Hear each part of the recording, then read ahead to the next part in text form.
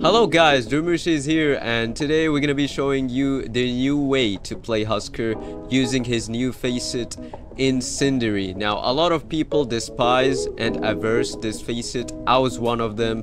You know, basically what this Facet does is it takes 4% of your max health. You know, it doesn't matter if you are low HP, if you're high HP, it doesn't matter. It doesn't do current health, it does max health, which is a big problem.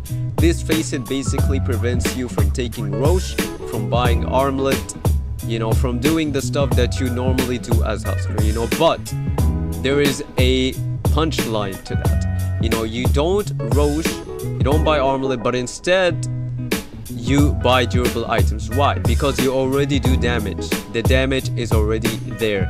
This incendiary does do a lot of damage to you, but in return it does a lot of damage to the enemy, and especially enemies that have a lot of HP, the tanks, you know, because this is a percentage base right there, right? 0.75%. so it doesn't matter if they have a shit ton amount of HP, you are going to slowly burn them down, you know.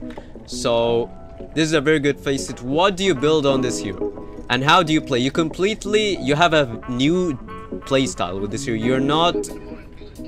You don't play this hero the way you're used to play. You completely adapt a new playstyle. Like, it's completely different from what you're used. Now, you go the normal items, right? You go bracer, you go boots. I was playing against Storm. I think it's important to win your lane, you know, as you know, it doesn't matter what facet you go with Huskar, it's very important to win your lane, to stomp your lane, right? And then you buy more bitmask right away. You don't go armlet. Armlet only makes it harder for you. Armlet is gonna make you more vulnerable because, as I said, the Facet takes more damage, takes more HP from you, it does more damage to you. So armlet, you're not gonna be able to survive with armlet because the moment you hit, literally 2 hits, you have lost all your HP. Trust me, I tried it, it's just horrible. You know, you don't wanna go armlet on this hero. So you basically go bracer, you know, you go bracer, you go boots, and then you go morbid. Because again, the Facet does more damage to you, so you need to survive. The good thing that it also does more damage to the enemy. So in your behalf, you want to survive, you want to build surviving items. Morbid Master is gonna help. And then you go Sanj, right? Because Sanj is going to amplify the HP. Not only you get from the Morbid Mass, but also the HP you get from your passive. So Sanj is very important. And then you go Cloak. Why Cloak?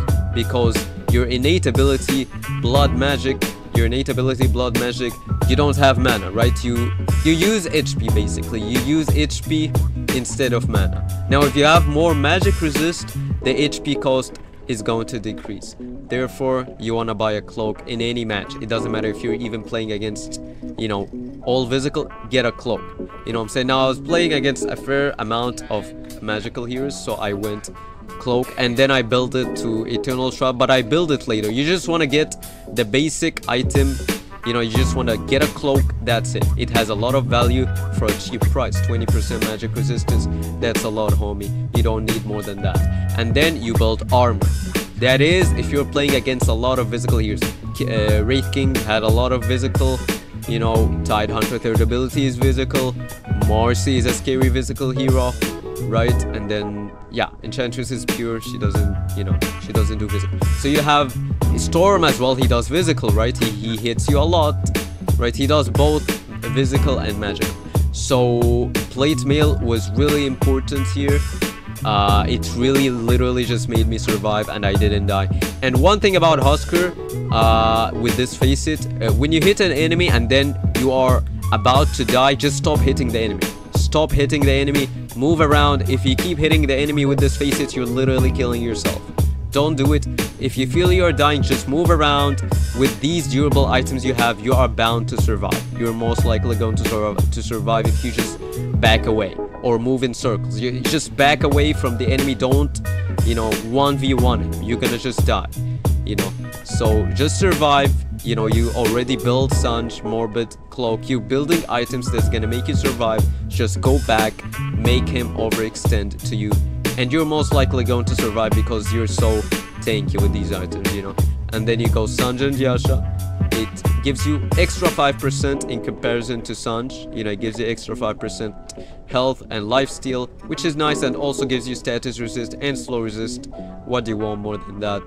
And then you go, in this game I went Shivas, because Shivas was really nice here. Also amplifies the damage of your burning spear, which is all beautiful.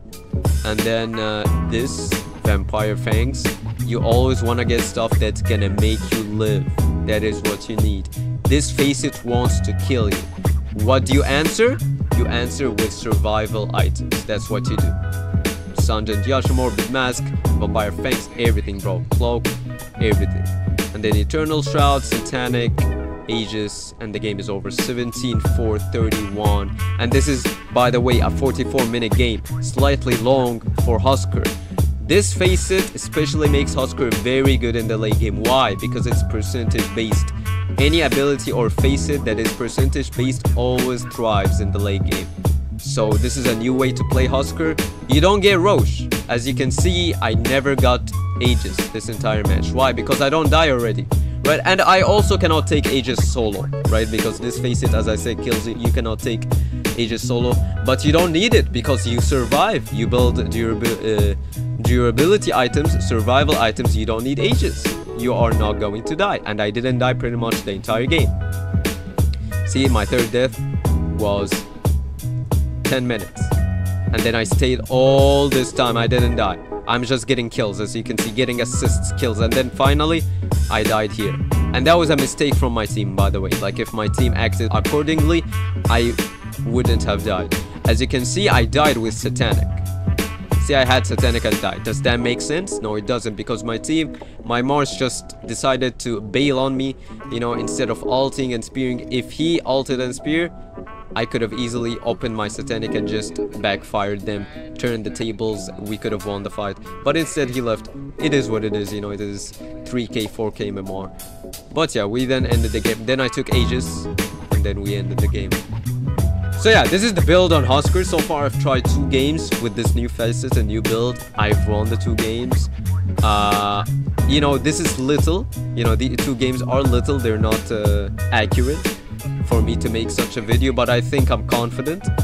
I don't think I'm confident. I am confident to share this knowledge and insight, and I think this Facet is broke. If you're watching this, make good use of this Facet. Make good use of it. Exploit it as much as possible. They're gonna nerf it. I don't think I've seen a pro player that have yet explored this Facet and its power. I don't think I've seen a pro player does it. The moment they figure out this Facet and its power, this hero is gonna get nerfed. The Facet is going to get nerfed. Make good use of it. Don't waste time. Start earning MMR. Just go Huskar. Make sure you're not playing against Ancient Apparition or, you know, the heroes that counter Huskar. Go this Facet. Build survivability items, the items I've shown you, and just stomp your games. Stomp the mid lane, win MMR. Don't waste time. Anyways, thank you guys for watching. I hope this was helpful. If it was helpful, give me a like, subscribe, and I'll see you in the next one. Take care.